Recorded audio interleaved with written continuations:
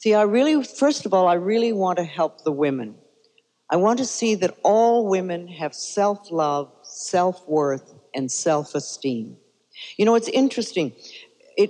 Up until the 1970s, the only ending you ever put with the word self was like selfish. And for centuries, if anyone wanted to do any work on themselves to improve their own life, they were told they were selfish, and therefore they couldn't do it.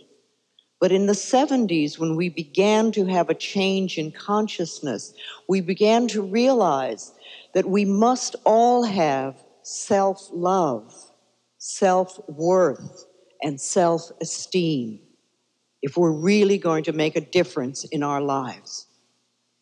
And I think that when women have this, they will take a powerful place in society. You see, for centuries and centuries, women have been under the whims and the belief systems of men. And it is time that we start being powerful in our own way, in our own lives. I think inner self-worth is the most important thing that a woman can develop. It is absolutely vital to our well-being. Because when we have self-worth and self-esteem, we will no longer accept positions of abuse or an inferiority. We will not do that. Women have been brainwashed for centuries into certain kinds of behavior in order to be good women. And I know that there are many, many women that go around in deep resentment at the roles they feel forced to play. And many times, illness is their only way to get a rest. Some people would even die to get rest. And I think it's time we stop that.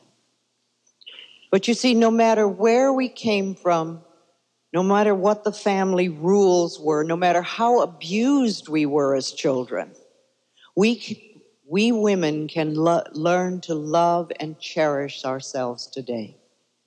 The same thing goes true for men, but I'm talking about women right now. You see, because when we learn to love and cherish who we are, then as mothers, as women and mothers, we will automatically pass this on to our daughters and our daughters' daughters and their granddaughters. And our daughters will no longer accept abuse, and our sons will have respect for everyone, including all the women in their lives.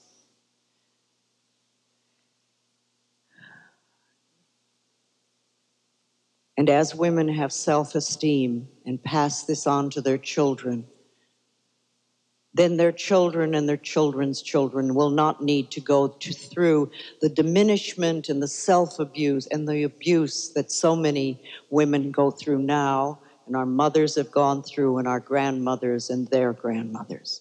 It is time to make changes.